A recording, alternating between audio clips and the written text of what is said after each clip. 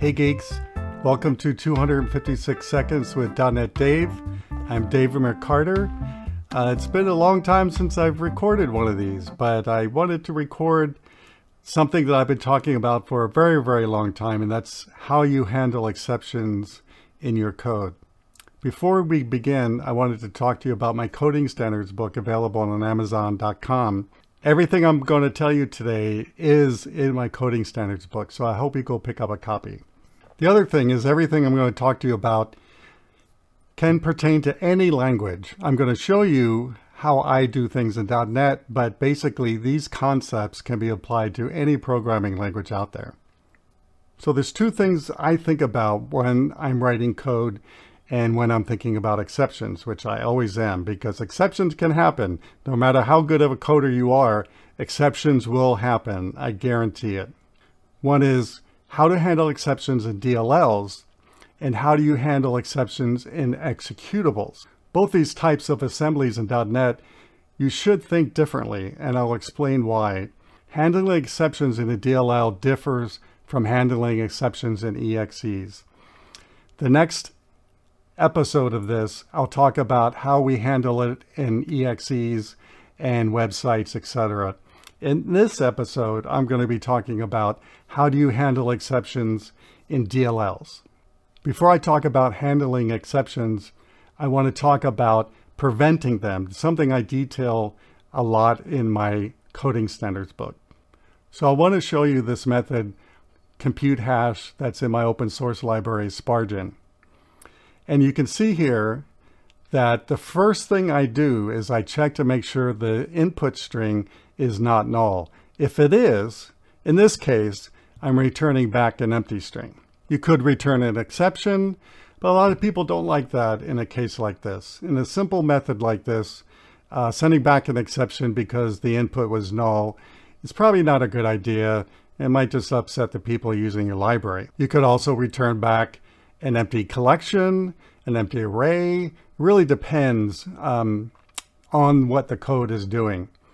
Now, if the code is reaching out to a database and something bad happens in the database, usually you want that exception to bubble up to the execution layer.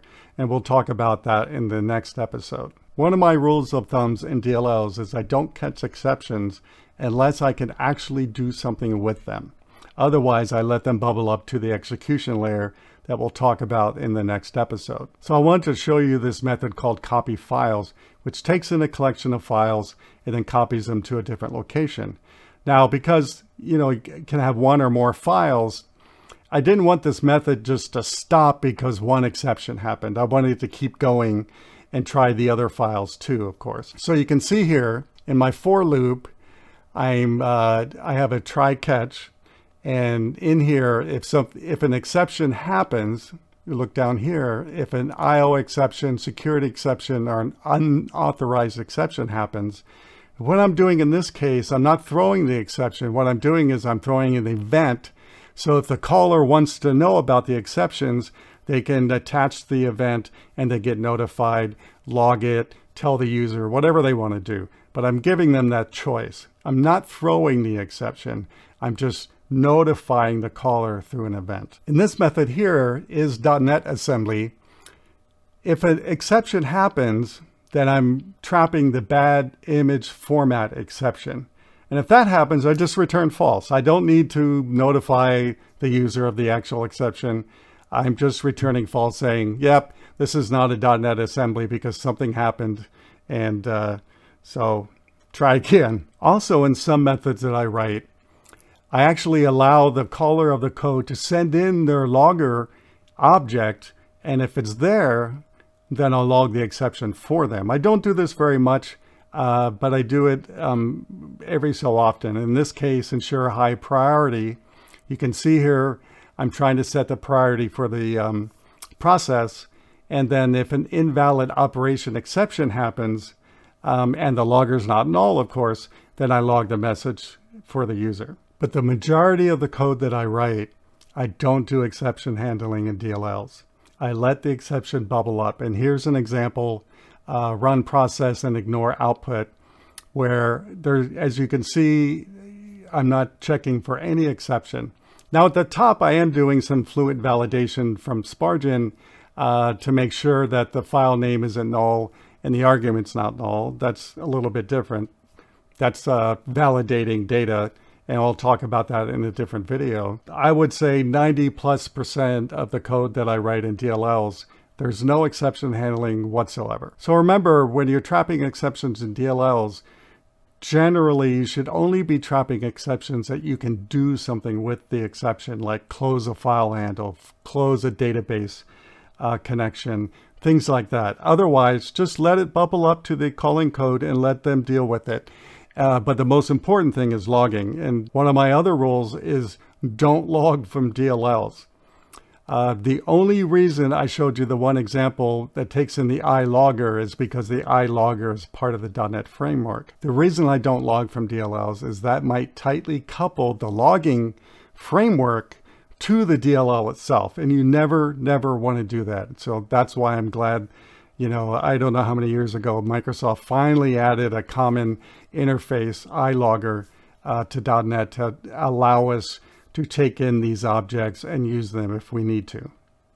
But generally, I don't write a lot of that code either. Now let's shift gears a little bit. And I'm not sure if this happens in all programming languages, but in .NET, when you return back from a function or a method, you can only return back one object. Some people, depending on the code, of course, might want to return back a status, an object, and maybe any exceptions that happened. So currently in .NET, there's no built-in mechanism to do that. I know they're working on it, but it's not on the roadmap. I have no idea when it's going to happen. And so last year, I decided to create my own result object called Simple Result. And Simple Result allows you to return back those three things: the actual object, a status, and any exceptions that might have happened. It's really easy to use Simple Result. So here in this method called delete files, you can see here on line 278 is where I set up the result, the Simple Result object. Then down here on line 287,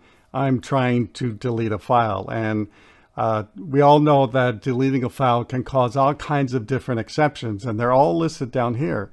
Argument exception, argument null exception, directory not found exception, IO exception, not supported exception, path too long exception, or unauthorized access exception. How do I know? So if I just hover over delete, you can see IntelliSense shows me all the exceptions that can happen. And that's where I came up with this list. Now you can choose to trap all of them, as I am in this method, or just one or two that you can actually do something with. But in this method, I'm trying to trap everything. Because down here, if an exception does happen on line 300, you can see I'm adding the exception to Simple Result, which will automatically set the status to failed. Then I continue on with the code, and then at the end of the block, the method block, then I return back the Simple Result. So that's an easy way to return back these multiple things. And in this case, deleting files using Simple Result made a lot of sense.